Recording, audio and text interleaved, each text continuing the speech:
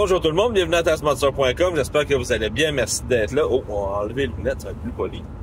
Ok, on est en route pour Beauceville, on s'en va voir le drag Hors La Loi de Beauceville, édition numéro 3. L'année passée, j'avais assisté, c'était super. Je vais essayer de vous mettre un lien là pour l'édition de l'année passée. C'est des motoneiges là, assez puissantes. Il y a du 2 temps, du 4 temps, turbo, stock. En tout cas, il y a toutes les versions. C'est très intéressant. Je suis pas un expert en drag de motoneige, mais tout au long de la journée, je vais prendre des vidéos, des photos. Je vais essayer de vous faire un beau montage, puis en espérant que ça va vous intéresser, puis que ça va peut-être même vous intéresser pour venir l'année prochaine, en espérant qu'il y en a un 4e. Dans pas long, on va sortir pour prendre une collation, un petit breuvage, puis on va reprendre la route. On est presque arrivé. Il me reste à peu près 45-50 minutes à faire avant d'arriver à Beauceville. C'est juste avant Saint-Georges-de-Beauce. J'arrive à la sortie pour mon lunch. On s'en reparle dans pas trop long. Bon appétit!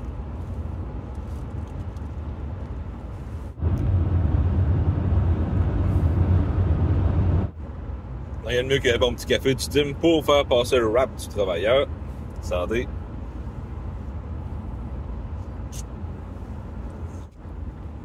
Bon, le lunch était bon, ça a fait du bien, on peut continuer. Petite chose, les noms qu'il va y avoir là-bas, je suis pas un expert en drag de motoneige, mais j'en connais une coupe. Il va y avoir Team Beaulieu avec un commandite de N2 suspension. Après ça, il y a Team Saint-Pierre, Team Labrec, Team Best, mais je pense qu'ils ont eu un problème hier, quelque chose de même. J'ai vu des photos passer. La motoneige était pas mal en morceaux, fait qu'on va le voir rendu sur place. En tout cas, il y en a plein d'autres. C'est une couple de noms là, qui me passe par la tête. On arrive bientôt. Je vais le passer Beauceville, pas Beauceville, Sainte-Marie. J'arrive à Vallée-Jonction. Tranquillement pas vite, c'est à 73. Fait que on arrive après dans 15-20 minutes. Fait que j'ai hâte de voir ça. Ça va sentir le gaz de course. Ça va faire du bien. On va voir de la course. Ça va bouger. Fait qu'on continue quand on arrive là-bas. Tigidou!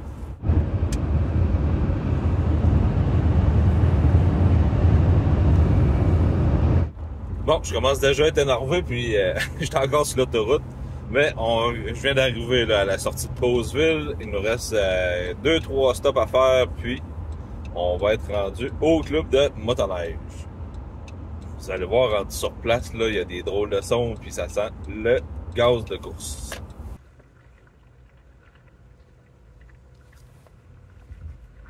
Salut! Allô? Allez-vous au drive? Ouais. Il n'y a plus de place au drive. Ah ouais? C'est full, fait que vous pouvez suivre le pick-up là-bas, ouais. Et prendre l'autobus après. Ah, parfait, merci. De rien. Bah, c'est bon signe, ça veut dire que il va y avoir du monde, puis s'il y a du monde, l'événement continue par après. Ok, il y a vraiment du monde. On va essayer de voir. Ça, c'est la ligne de voitures qui attend pour... ben, pas qui attend, mais qui sont déjà rendues. Ah, bon, on a trouvé un parking numéro 2. On va pouvoir aller se parquer. Puis, c'est bien pensé, par exemple, il y a un autobus pour reconduire les gens. Je peux me stationner là? Parfait, merci. Bon, on est rendu. Bon, ouais, on est arrivé. Cette année, ils ont innové avec l'autobus. C'est très sympathique. Tu peux rencontrer du monde, ça va être le fun. Et le parking est assez rempli. Il y a des équipes partout qui traînent. J'ai hâte d'aller voir. Le Team Saint-Pierre déjà sur la track. On va aller voir ça. Ça va faire du bruit.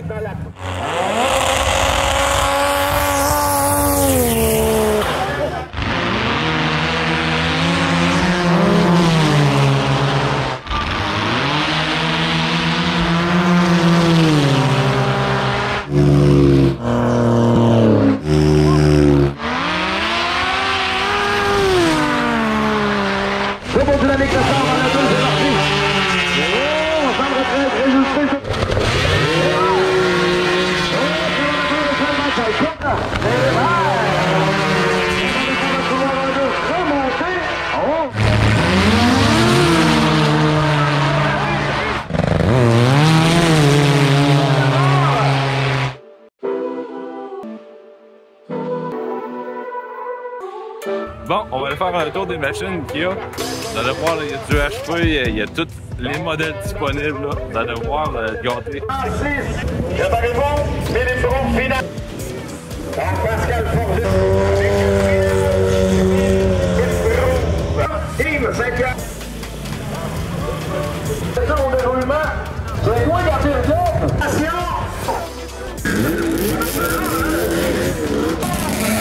C'est que les gagnants de ces trois-là vont...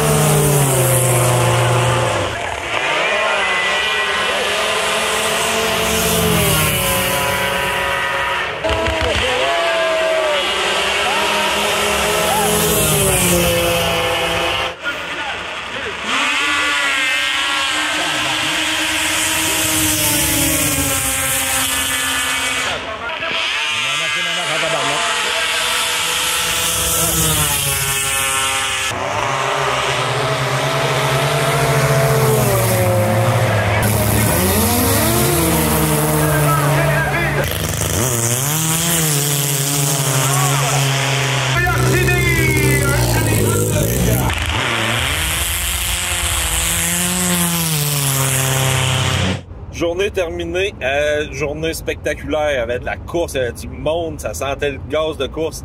C'était intéressant de voir le monde, c'est impressionnant de voir les machines. Là. Il y a des machines à 250 000 $.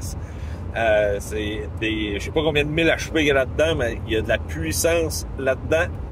Je crois qu'ils ont battu un record d'assistance encore une fois, c'est le fun. Plus qu'il va y avoir de monde aux événements, plus qu'il va y avoir de coureurs, de catégories. Les bourses vont monter. Continuez de participer, là, c'est fun de vous voir là-bas. Il y a du monde, ça parle, c'est sociable. J'ai rencontré Tommy Tremblay, c'était un commanditaire de l'événement. Tommy Tremblay de N2 Suspension participe beaucoup là, aux compétitions de motoneige, au drag, au snowcross. Fouillez un peu sur Facebook, vous allez voir la N2 Suspension où sont impliqués. Tommy Tremblay, là, il est un maniaque de course. Vous allez voir là, puis en même temps, checker le rouleau pour vos poulies secondaires. Vous avez besoin de faire de la maintenance, vous avez besoin d'amortisseurs. Tommy Tremblay, c'est le gars pour vous autres. Donc, je suis sur le chemin du retour. J'ai aimé ma journée. J'espère que vous avez apprécié le petit montage. Si vous avez des commentaires, des suggestions, gênez-vous pas. Laissez-les en bas. On s'abonne à la chaîne, on clique sur la petite cloche pour faire attention à nous autres. Bye!